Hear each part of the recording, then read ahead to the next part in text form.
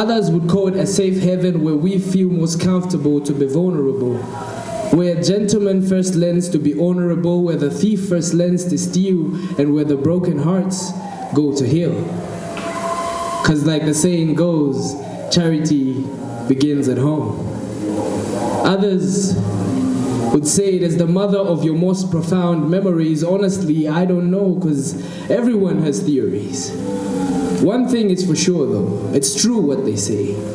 There is no place like home. And I would like to introduce you to mine. Well, technically, she's not mine. I would explain that dilemma, but we don't have the time. She's what the old folks would call a true dime. She's like a gold mine. And I want to go deep inside her, discover her inner treasure. Nah, get your mind out the gutter. All I'm saying is, I really love how deeply I know her. Like how she loves to take care of those around her, but is still learning to let others do the same for her. Like how she's a tough nut to crack, believes so much in her strength. She's a sucker for those stories with happily ever afters, but deep down she's so terrified of that fairy tale kind of love.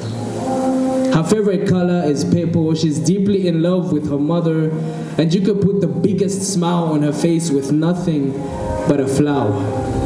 I'm still amazed at how her tiny feet hold up such a masterpiece. She is what I would call home. And on those days when the world clouds my mind with thoughts of uncertainty, her warm hugs are like favorite blanket on a cold Sunday morning. Her words are like an eviction notice served to all the bad thoughts living in my mind rent-free. She is what I would call my home. I know the saying goes, mi casa es su casa, but not this casa, cause she's mine alone. Unfortunately, there comes a time in every man's life when he has to leave his home. And I've made peace with it.